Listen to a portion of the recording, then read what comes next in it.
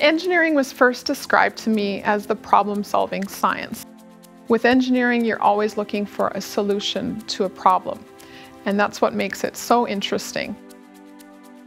The job of an engineer is to make life better, make better products, make better systems, whether that be water treatment, energy, that's a huge area. The people that can implement those are engineers. I think there's huge opportunities for engineers to make a difference on the big global problems. I chose the College of Engineering based on its reputation as a really good engineering school, and also really for the double degree program that it offered in engineering and computer science. What kept me here for so long is a really good environment for all sorts of really awesome research opportunities. I came here because we have excellent students, excellent research facilities, and definitely a focus on innovation. I did my undergrad in the College of Engineering. Right now I'm working at the Canadian Light Source as an engineer in training, and I'm doing a PhD in the physics department. We have an excellent pool of undergrads to pull from for graduate studies, and of course if you're a researcher, where the rubber meets the road is really with your graduate students. I've been able to pull in a number of top-notch master's and PhD students from the classes I taught to undergraduates. So you combine innovation with hard work and get good results. I'm a U of S engineering graduate from 1999, and currently I'm the business unit manager for the Pipe Flow Technology Center. U of S engineers are seen as hardworking, humble, and down to earth. They're known to be very good at bootstrapping when necessary and are very sought after by employers. What's really exciting for me is when I see a student take a new problem, dissect it, analyze it, solve it, and come up with a solution that would actually work.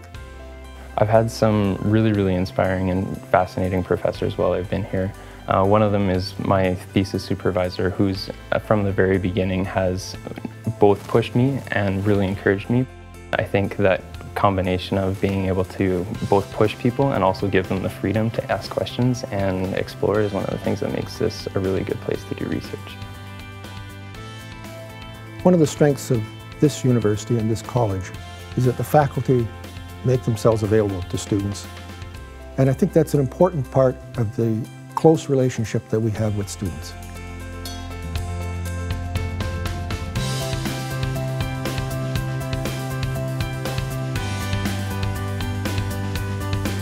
We've got a fun college. People know how to have fun, but I think there's also a real attitude towards excellence and commitment. I've worked with a lot of students that are very serious about making a difference at the college level and also in the world. Well, what I remember from being in engineering was working very hard, both in classes and at student activities.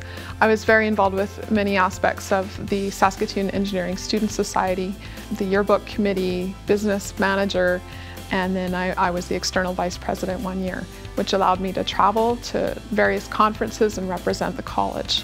So one of the student groups that I've worked with for the last few years is Engineers Without Borders, and EWB is an organization that tries to harness sort of the creativity and the problem-solving attitude of Canadian engineers to make a real difference on these big global problems. The U of S engineering alumni is definitely a very loyal group, and you see a lot of giving back to the college, a lot of philanthropy that is quite inspiring. The laboratory equipment that we have is quite sophisticated, it's up to date, it's been funded in a good portion by former graduates, and I'm very proud of the former graduates who supported our college and equipment. Well, the laboratory classes provide an opportunity for students to solve real-world problems, either through theoretical means or through laboratory experimentation. I work for Hitachi Canadian Industries located in Saskatoon, and my role at the company is President and CEO, a role that I've held for the last 5 years. I'm the first Canadian to hold the role of President and CEO, as my predecessors have been Japanese. One of the things that gives us an advantage here in the province is that we do have a lot of industry and a lot of industry close to Saskatoon where these kids can get term employment, get exposed to some of the things that are going on in the field, and then apply their studies to it. I think once you couple those two things, you get very, very strong grads. The school has a high recognition factor.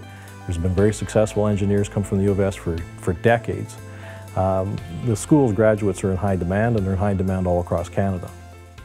I think one of the big advantages of the College of Engineering at the U of S is that it is a very diverse college in terms of the range of scientific fields that are covered and also the backgrounds of a lot of the professors and students. So you've really got this concentration of a wide range of technologies. One of the things that this university is really trying to do is to build multidisciplinary research. And I think we've seen that almost emerging informally and naturally also in the student groups that I've worked with. Working with the USST was an awesome example of seeing that where it was necessary to work on all these different systems, from lasers and high power optics to radio communication to electronics engineering and mechanical and structural systems.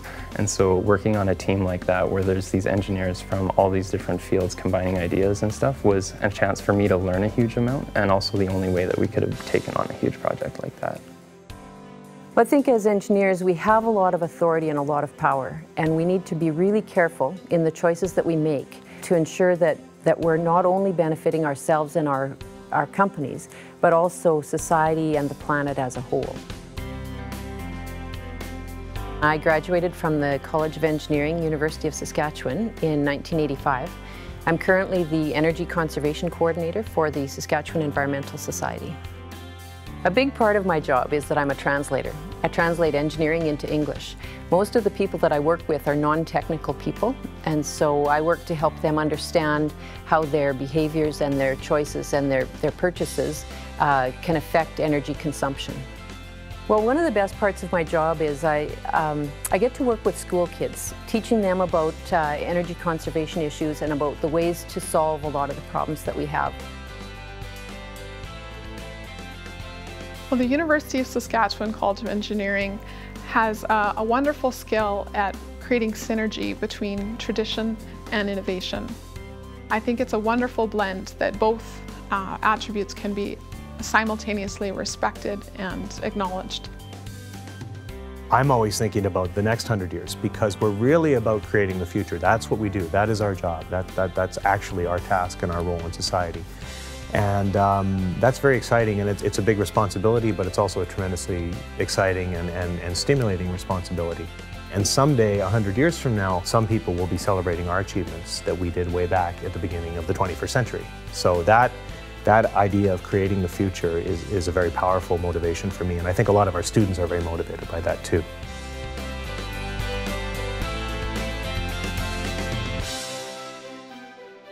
"100 years of history. Innovation and achievement. Opportunity and excellence. A tradition of leadership. And contribution. The University of Saskatchewan College of Engineering, building on our past and shaping our future.